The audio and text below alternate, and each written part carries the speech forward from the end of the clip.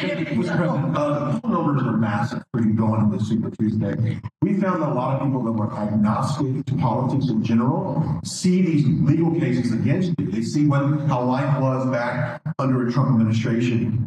Do you think that's the key to pull some of these independent voters into this next election, seeing that legal cases are unfair, they have no merit, and also the poll numbers and were life before Trump? It's such an interesting question because historically, a thing like what I've been going through would have hurt a political party or a political candidate terrifically. You wouldn't even run. You wouldn't be able to run. You'd get out.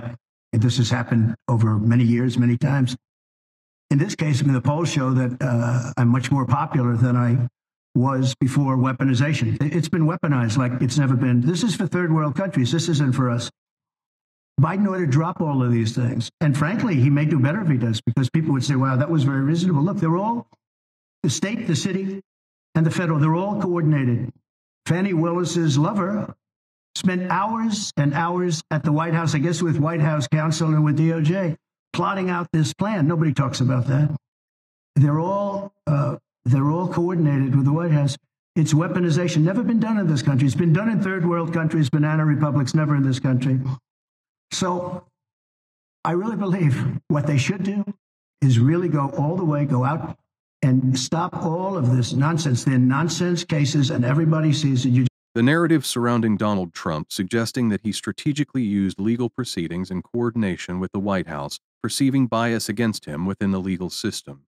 These allegations, seen as politically motivated and part of a concerted plan against him, may influence public perception. Analyzing Trump's approach to framing legal cases as tools for political maneuvering and erosion of democratic principles raises concerns about their impact on trust in institutions.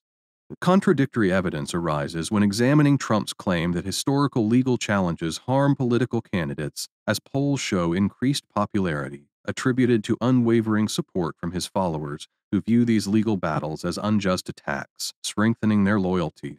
Trump portrays himself as a target of political agendas, resonating with like-minded individuals.